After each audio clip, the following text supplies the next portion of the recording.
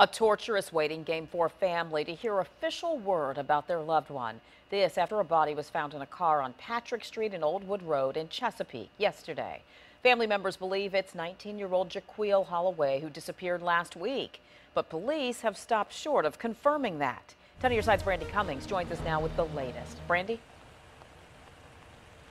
Well, Nicole, I have been talking to Chesapeake police off and on all day, trying to get confirmation, but so far they have not told us whether or not the person who was found here yet this weekend was the 19-year-old that was missing from Norfolk. Now, we also spoke to some folks that live here. They say they saw a car here, but they thought nothing of it until they saw the news reports.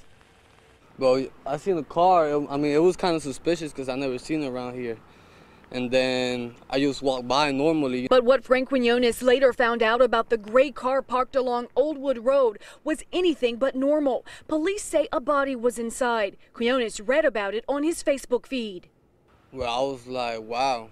I would have never think about it was somebody dead in the car, you know. Neighbors who didn't want to talk on camera tell 10 on your side they were alerted to something happening on their normally quiet street when investigators knocked on their doors Sunday. They say the road was blocked for hours. Neighbors say they noticed the car but didn't know how long it had been there. So when was the first time you actually noticed that car there? It was yesterday morning. What drew your attention to it in the first place?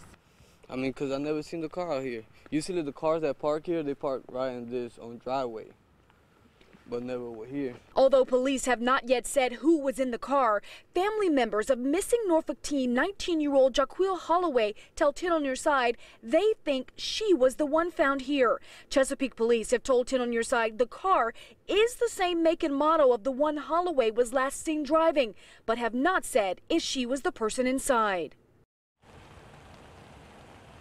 We will continue working to get answers in this case, and once we find out more about what happened to Jaquil Holloway and who was found here on Sunday, we'll of course let you know.